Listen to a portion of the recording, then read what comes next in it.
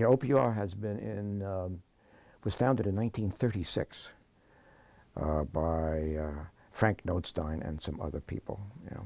So it's been around for a long, well, it's celebrating our 75th anniversary, as you know.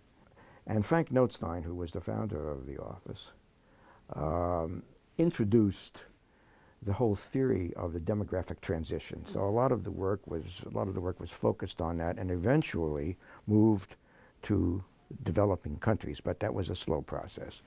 And Frank then went off to become the director of the population division at the United Nations, and Ansley Cole replaced him as director at OPR. And Ansley brought in a much more mathematical, formal approach to demography, as well as having many substantive interests as well. So the office became known as a sort of center for methodological work in demography. Oh, Ansley really, more than any other person, sort of, to me, exemplifies what a great researcher and teacher are like. My most special memory of the OPR is the second time I fell in love. So the first time I fell in love was 2 years before the event that I'm going to describe. 2 years before, when I met my wife-to-be. Time number one. Time number two was the day that I walked into Ansley Cole's Survey of Population Problems course. From the first day, I just fell in love with the subject. Sam Preston, possibly Cole's most distinguished student, remembers. So while you were doing your readings, Ansley, of course, this is a standard story, Ansley would sometimes come wandering by in the late afternoon with some hand-drawn figure to show you. Maybe it was a map of provincial levels of fertility in Russia, or a graph of the moments of an age distribution. Whatever it was, he was tremendously excited by it, and you caught the excitement. For many of us, this was really the first time we ever saw research in the making. Lo and behold, my last act as director, of which I'm very proud, is that I was able to name the Ansley Cole collection. And he came to that celebration when we named the collection, and even though he was unable to speak at the time, when people spoke, he smiled. Ansley Cole traveled a lot, and I wasn't here at the time, but I hear that he brought back a lot of these materials with him when he came back from his travels. And it is one of the oldest and richest demography collections in the world. I think you can say that the OPR was a kernel of innovation. It created a lot of new techniques that people then took over and developed further. After founding the OPR in 1936, Frank Notstein served as its director for 17 years. He was replaced by Ansley Cole for another 17 years, and Charles Westhoff followed for yet another 17 years. Together, they comprise over 50 years of OPR history. What I brought to the office was, which had not been here, was an emphasis on survey research.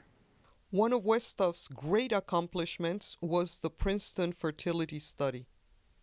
The Princeton fertility study then led to the national fertility studies, which Norm Ryder, whom I had invited to come to Princeton from Wisconsin, so we did that for about 10 years, and that led to that kind of research was ultimately taken up and is currently pursued by the federal government in the public health area.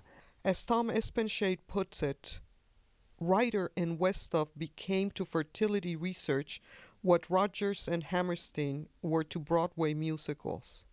An interest in sex was not far off. No account of Princeton OPR research in the 1980s would be complete without some mention of sex. OPR used to be known in some circles, just jokingly, by this name. And of course, what we have here is Charlie's saddest curve ever. And Westhoff has not slowed down. Well, we're very lucky that Charlie Westhoff is still active and present. He makes incredible contributions to the community. And I'm currently working on a project looking at,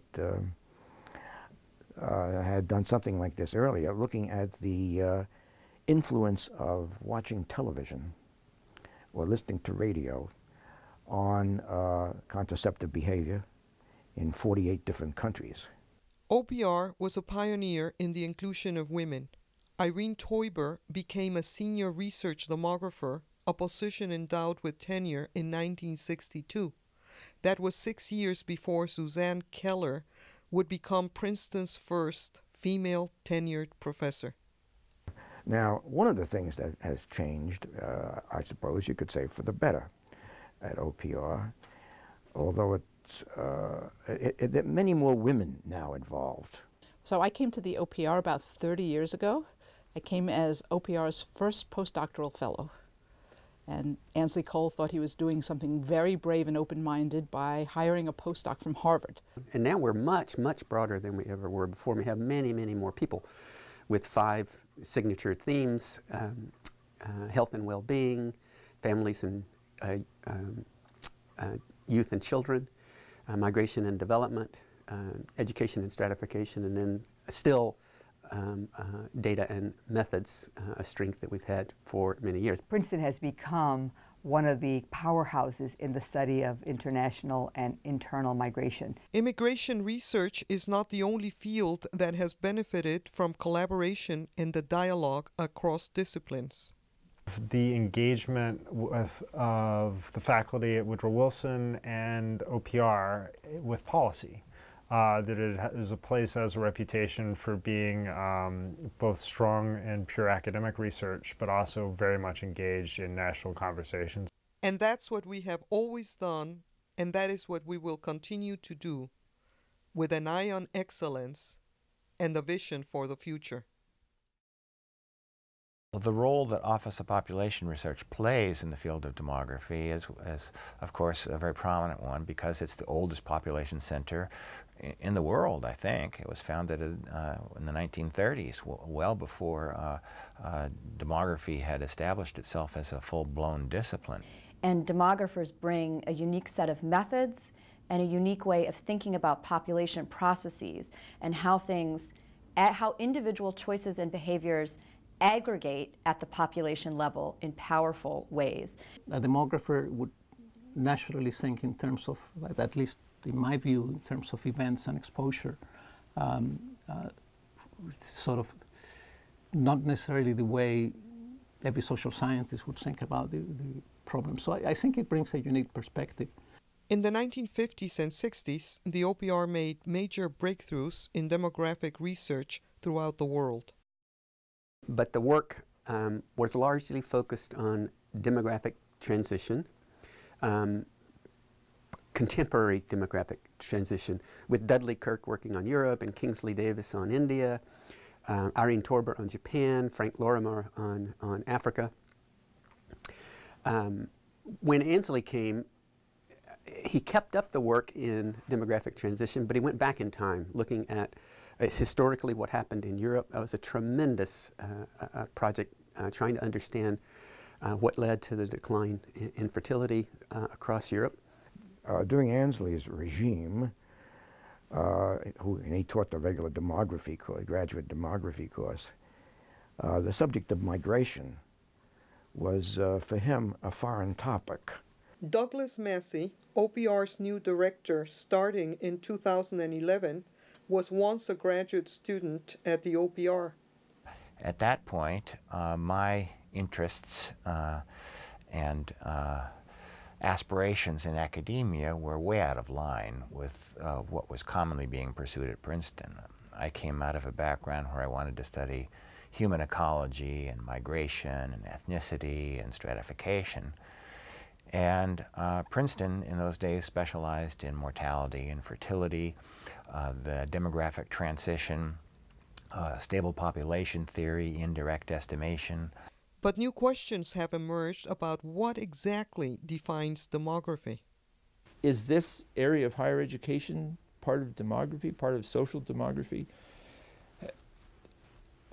As I said earlier, it would seem a somewhat alien topic by the standards of what demography was from the perspective of the 1960s or maybe even early 1970s. But if one thinks of demography as what demographers do, which is how people define economics or sociology, then we're all doing demography. Now we have faculty at OPR studying a much broader range of subjects, and I study health, focus on reproductive health in particular, and I see my interests in the sociology and culture of reproduction, childbirth, maternity care in the United States as being an evolution of the classical demographic interest in fertility per se. The other thing which I think is still remains distinctive about demography are the core analytic methods that we use, an emphasis on life tables, an emphasis on model schedules, an emphasis on stable population theory that help us to think analytically about demographic processes. What's important, I think, is how the interdiscipline carries forward and how demography is able, because of its interdisciplinarity, add value to the discipline in which it's working. And so here I see that the new frontiers, the kind of work that Noreen does on the interface of biology and demography, the biodemography field, and there Princeton is there, or the importance of child migration and development, human development, and OPR is right there. And the sins of omission in migration research with the relative neglect of children of migration, where we're now leading the charge in that field. And that's why I've always liked demography, is because they don't argue about the fundamentals, they argue about important things. And the importance of demography goes well beyond the confines of academia. So many of us are interested in studying real-world problems and contributing high-quality research in ways that can be used by policymakers, by people outside of academia, hopefully in the service of making better policy and informing the public about important social issues. I got into the public health field, biostatistics and epidemiology. When I came here, interestingly enough, nobody was doing health. Health was not even a part of the field of demography. Matt Salganik continues the same tradition of innovation. One of his interests is how to use the web to change the way to do social science. Another one involves complex methods to estimate the size of hard-to-count populations. In HIV, the groups most at risk for the disease are drug injectors, sex workers, and men who have sex with men. And these are groups that are very difficult to study using standard sampling methods. Such studies can affect populations across the world. Africa is quite interesting from a demographic perspective because it's moving so much faster than demographic processes in Europe, the US. These studies address fundamental questions relevant to theory and policy. I study life course processes, so I'm interested in how health changes across the life course and how social factors like socioeconomic status affect health differently at different stages of life. The reason why I think education is key to demographic research is because education is the primary predictor of many of the traditional demographic factors. So for example, education can be used to predict fertility patterns, it can be used to predict health outcomes, mortality rates. Lots of surveys collect clinical information, and they tend to be completely deficient in social information. And on the other hand, social science surveys collect very little. What they typically collect is they ask people to report on their own health. But now I would say I have many hats, including a biosocial demographer and a social demographer. My latest project is the project on ethnicity, race in Latin America, also known as PERLA, and it's an analysis, it's a study of ethnicity in several Latin American countries. And here I am full circle back here and using those tools, and people are recognizing that as demography. I look at the journal Demography over the years, it's clearly developed into concern for particular ways of research. The OPR fosters collaboration often in the form of research centers interacting with one another. Sarah McClanahan is the founder of the Center for Research on Child Well-Being. So my interests are the family. They're in how families affect child well-being.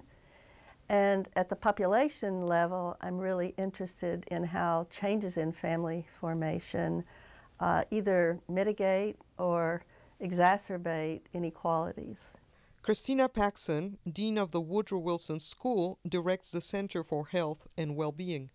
I started off in graduate school at Columbia working mainly in labor economics. And one of the main reasons I came to Princeton was because of the presence of a number of development economists. In 2000, I founded a center, the Center for Health and Well-Being, which is a Woodrow Wilson School center that's always had a lot of overlap with the Office of Population Research. And I've found it very valuable for my own intellectual growth, is that it is a connecting point for economics, sociology, and increasingly other fields.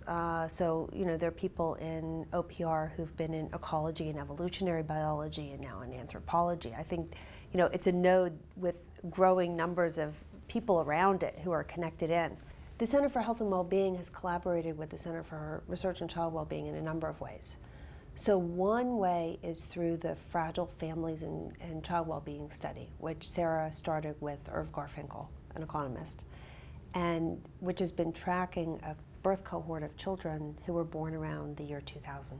Woodrow Wilson School really have made this all possible.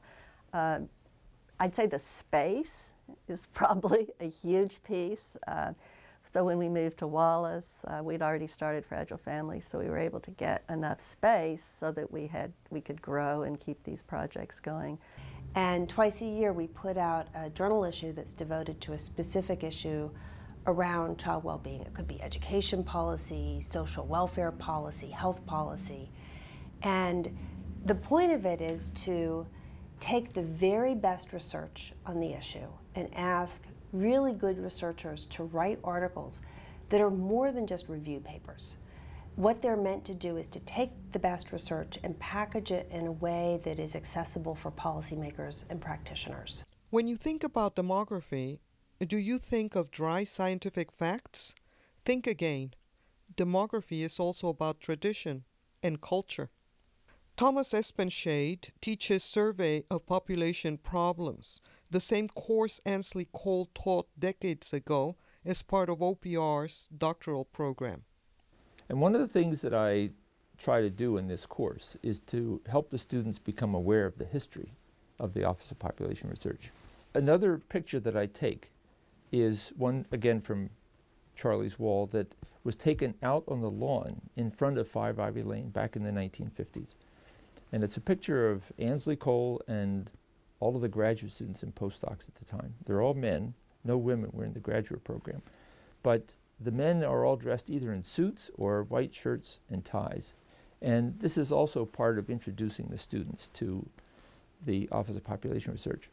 So the next day, the next time we met for class, after I had passed this picture around from out in front of Ivy Lane, I came into the classroom and I noticed something was different.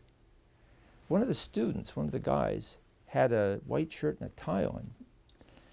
And I said to him, "Have you been to a job interview already? You're only a first-year graduate student." And then as soon as I said that, I looked around and all the guys had white shirts and ties on, and the women had heels and pearls and their hair all done and suits on. And I said, what is going on? And they said, we wanted to look like demographers. So it was very touching. In other words, demographers produce valuable knowledge, but they also know how to dress for the part. My greatest memory from OPR is definitely the Lobster Fest, because everyone was so excited about moving over to this new building. And it was just a sense of a kind of excitement that we're growing and that we've kind of accomplished what we set out to do from the very beginning.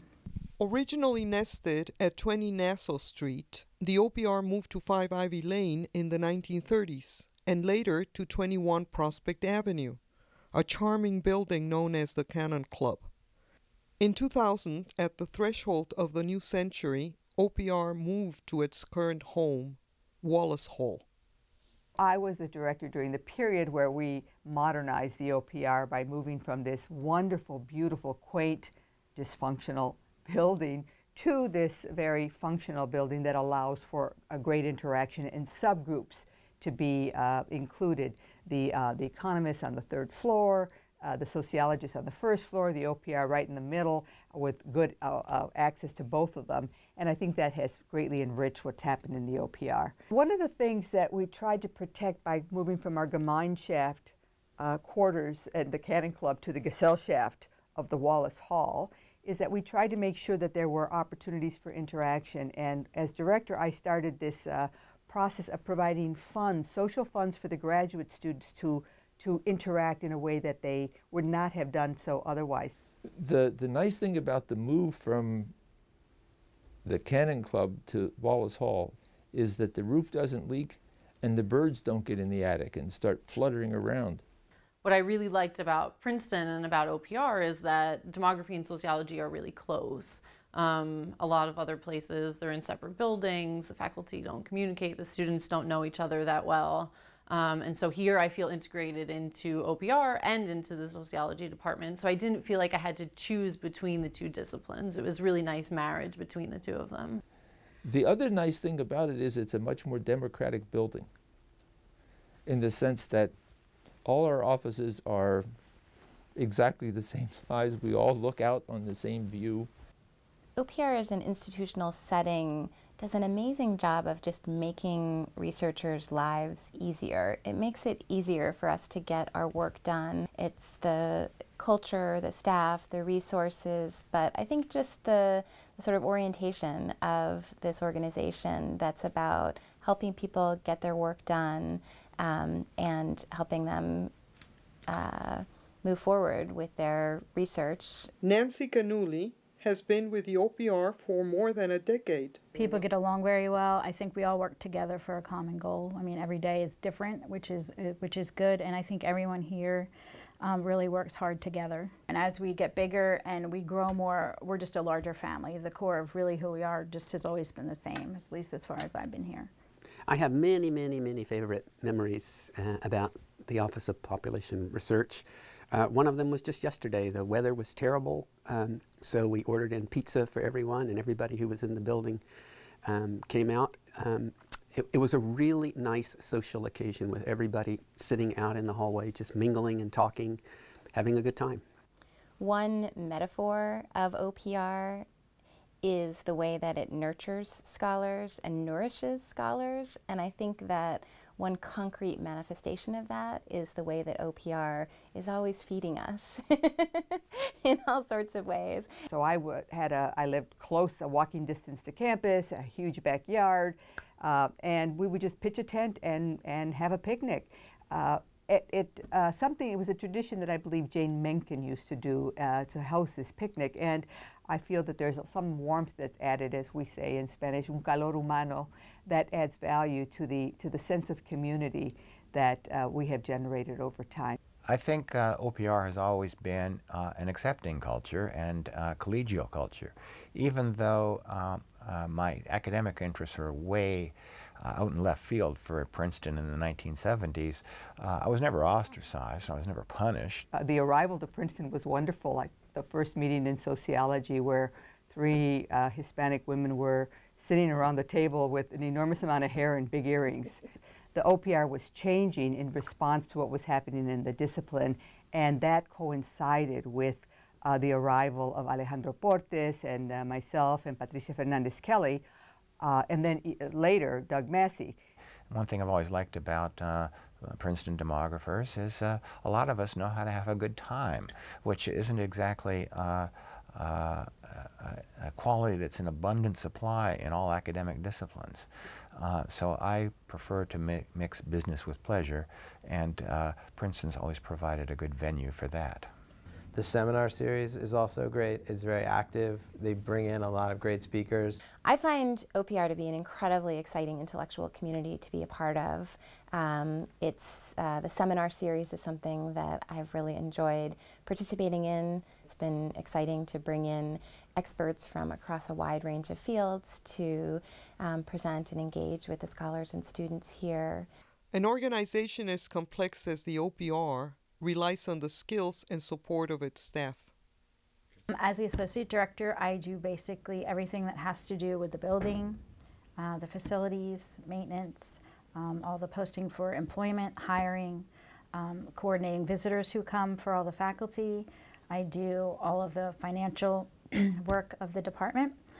We basically work with faculty to find a funder through the Community of Science, and then we work with them to write up the narrative, the summary, the budget. They are so excited about their research and so passionate, which is the great thing about working with them. We're aware that we're important to the environment and to make people be able to do the work that they do. And the faculty are really appreciative and let us know all the time that we are important. The faculty, staff, and students at OPR seem to really appreciate us very much. They include us in their activities. They thank us. They are very gracious, and they acknowledge us in their publications. So that all makes the job even more pleasant. What comes to my mind when I think of OPR over the well, not the entire period, but is Wayne Appleton. And, you know, it's because Wayne is always calm in this mass of everyone running around and upset and up, down. And it's just like Wayne, you can count on him. And he was that way when I did my presidential address at PAA. He was there making sure everything was going to run, which I totally knew it would run. And he's there every day when I lose my plug or when my computer goes down, or when I forgot to set up my thing for my class. So it's sort of Wayne's calmness, I would say, is very special to me. One special memory I think I have of OPR is just recently at the PAA meeting when we had the 75th anniversary party. It was really great to sort of see this whole genealogy of demographers come together and really realize that a lot of the big players in our field have come through OPR. So that was really nice, and to feel part of that tradition was really special. I hope to create memories in the future, but as for now, it's being affiliated with OPR Princeton is one of those things where you do have to pinch yourself at times because the caliber of the scholars that are here, it's really amazing. The best memories, I think, really have to do with our students. They're terrific. They always have been. They now hold senior positions in every population center in the country. I mean, it's been a remarkable group of people. But I want them to feel that this is an important place, a special place, and I want them to feel special too. Students are not expected to work on a faculty member's data. They're not expected to work on a faculty member's pet research project. They really come up with their own passionate question, and we get to follow them along as they try to answer that and help them figure out the best way to answer it. Teaching has also changed a lot over these years, and I think the internet it's a big influence.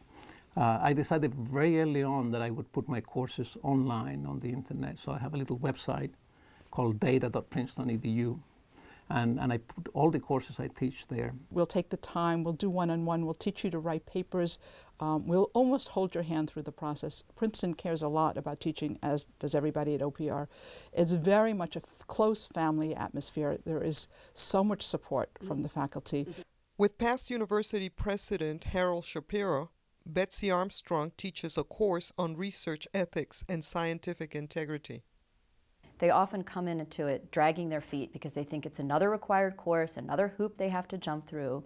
But what Harold and I have worked really hard to do in that course is to show them that issues of how do you manage human subjects if you're using human subjects in your research? How do you manage things like collaboration, data sharing? How do you make sure that your research holds to the highest standards. So we have a new program, relatively new program in the Woodrow Wilson School, which is called the JDP program, Joint Degree Program in Social Policy. And this started off as something that brought together students from politics, economics, psychology, and sociology, all of whom have policy interests, and they take a sequence of courses and they do a seminar together. This is being directed currently by Sarah McClanahan and Diva Pager, both OPR faculty. And starting this coming fall, students who come in to the PhD program in demography will also join this JDP program. I was a little nervous at the beginning. I've never done formal demography, and the prospect of having to do a general exam at the end of my first year, that was very nerve-wracking. So I remember during our study sessions for the demography general, we would get together every Sunday afternoon, which is not necessarily the most fun thing to do on a Sunday afternoon, but there, you know, aside from the incentive of getting together with my peers and really studying hard for this exam, there was also money for food. So that's just incredible to be able to study and have that catered. I don't know where you would get that. One of the things I think I appreciate most about OPR personally is its role in training graduate students. And it's incredibly gratifying and rewarding and exciting to see their trajectories from when they come in as first-year students through to the point where they're developing their own dissertation projects. And the kind of training that they get through the OPR sequence is extraordinary. The training in OPR is very difficult. It's very rigorous, but I think that's really great because when you're done, you feel like you're a demographer. Students have always been an invaluable resource. Sarah McClanahan created the Fragile Families Study. The students that have worked with us during all these years, just the training that they get, the sociology students who get trained at OPR, they helped design some of the original questions that went into the questionnaire. They've helped with the data. They've analyzed the data. That's been a huge resource that OPR has provided. And then one of the fantastic graduate students at OPR, Dennis Fian, introduced me to actually a problem that we're now working on together, having to do with estimating adult mortality. So if I was in a different sociology department, I never would have met Dennis, and I never would have been introduced to this important problem. Yeah, I've always worked with lots of students and postdocs, and if you look at my curriculum vitae, it's most of the papers I've written have been co-authored, and most of the books that I've written have been co-authored, and they've been co-authored with colleagues that are at my level, like Jorge Durand, postdocs like Nancy Denton was a postdoc of mine, and graduate students like Mary Fisher, and has been an author on co-author on several books. And my papers are almost all written with postdocs and graduate students. Yeah. I think that the collaboration that's encouraged at OPR is essential, especially for people like me who want to go back out into the policy world and engage with the world.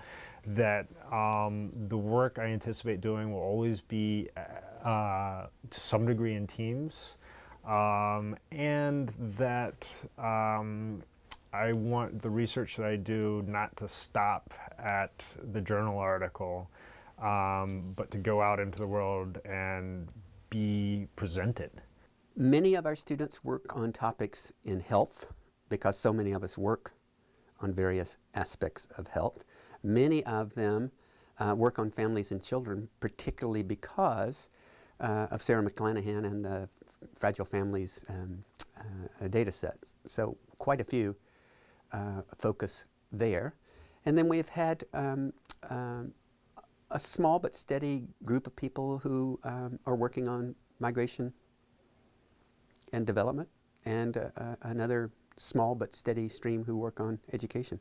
I've really enjoyed just being in an office in OPR And having behind me someone who's working with studying urbanization in the developing world, using satellite data, someone to the left of me who's studying the movement of people using cell phones, as well as someone, you know, on the other side who's working with life tables. It's just been absolutely fascinating to see what the other grad students are doing. We plug them into a Princeton network. We give them the tools that they need to go out and create knowledge and to expand demographic understanding of the world today, and provide them the support that they need to begin their careers. And that's about all a good population program can do. Since it was founded, the Office of Population Research has graduated hundreds of scholars from countries as varied as Ethiopia, Nigeria, China, Australia, Japan, Colombia, and of course the United States. Whether in immigration, education, fertility, health, and a growing number of subjects, the OPR has been a pioneer acting on an inspired idea: to produce knowledge and inform policy. Its legacy is strong and enduring.